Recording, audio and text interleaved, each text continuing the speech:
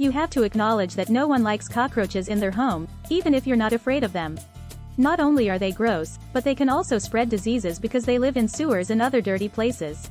Cockroaches can cause stomach and intestinal problems, as well as allergies like rhinitis and asthma attacks.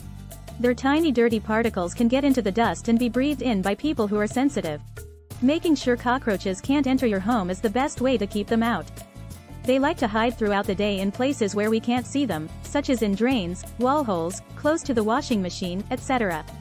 Therefore, you must carefully patch any holes in your walls or floors. Outdoor drains should have a protective grate over them, and you should clean them frequently to prevent blockage. Keep your drains clear and make sure you periodically take out the trash. Food containers should always be tightly closed, and you should never leave leftovers lying around your home.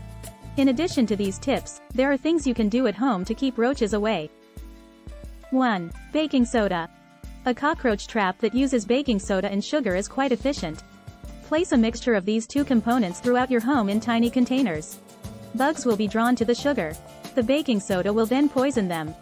2. Bay leaves. Place bay leaves where roaches would ordinarily be found.